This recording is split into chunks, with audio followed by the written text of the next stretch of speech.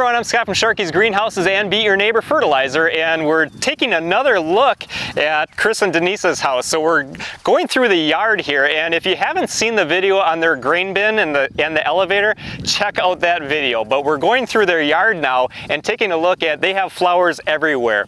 So Chris and Denise start the petunias in their small greenhouse, and he raises about 1,200 plus petunias, and not necessarily a color theme.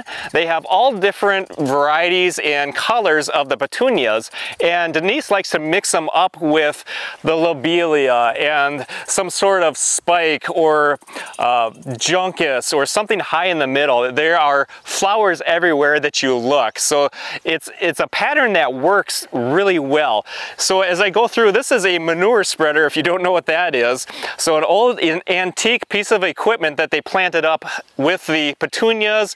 There's some vinca vine, there's another vine in here, and again with something tall in the middle, and go through and blends in and works together and looks really nice. Let's go take a look.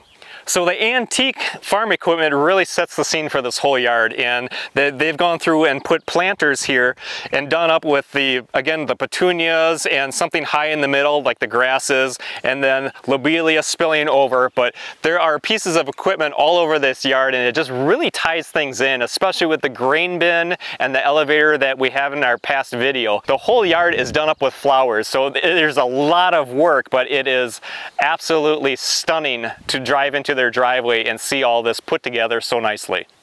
So you can see how well Denise puts everything together here, and it just works. And this is a much shadier area, and normally I wouldn't suggest putting petunias under the shade of a tree, but they're doing great and they're looking good. So if there's any troubles, my suggestion would be maybe trimming back some of these petunias, because what they'll naturally do is they'll stretch because they're looking for that sunlight. You can see the impatiens here she put in because she just wasn't sure what to put in a shaded area. So she had the impatiens, but I would also suggest doing wax begonias, because wax begonias, they're kind of that perfect bedding plant. It doesn't matter if they're in full sun or full shade, they just perform flawlessly, and they're just very carefree and easy to grow. This is the guts of an old washing machine. It just worked well for making up a planter, and everything just comes together and looks fantastic for their yard.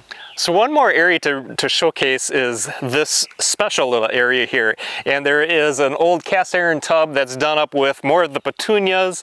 There's lobelia, there's some dusty miller, some rubrum grass over there, some euphorbia in the middle, which is nice because it's that real lacy white flower that just pokes through everything, and this all just ties together. Everywhere that you look in this yard, there's a whole nother little scene to explore. And even with this tree Chris planted with his daughter, it was just a sapling way back when, so this tree has grown with his daughter. So it was something that they wanted to leave in their yard and kind of showcase with this little area. And if you look behind me here, you can see the garden. The garden is absolutely pristine, and there's nothing wrong with it. There's nothing out of place. Again, the people that have the most beautiful landscapes and yards and flowers and gardens, they put the time into it.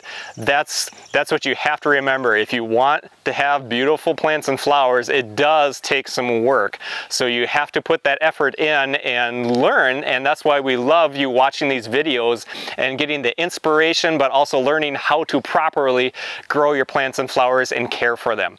Hey, if you're liking our videos, please be sure to give us a thumbs up and follow us on Facebook, and subscribe to our YouTube channel. We have hundreds of how-to videos there. And then you can hop on over to our BeatYourNeighbor.com website, where we have the tips and the tricks and blog articles, and of course our Beat Your Neighbor fertilizer. And that's all over at BeatYourNeighbor.com. Thanks for watching. Have a great day.